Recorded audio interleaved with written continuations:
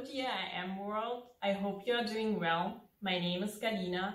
I am a business development manager for GKN Additive, and I would like to introduce you part of our newest innovation blog about copper coils. If you take a look on our newest post, you will see that we have a comparison of a conventionally manufactured coil and 3D printed copper coil. And just from the first look on the hardening samples, you can see that the hardening profile and the wide of the profile are very similar.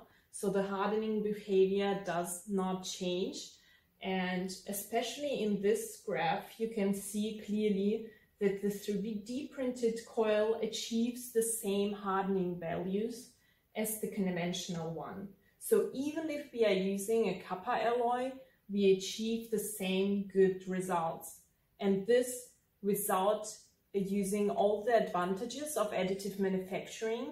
So once you try out a better coil shape, which is only possible with 3D printing, you will achieve really gorgeous results in your hardening machine.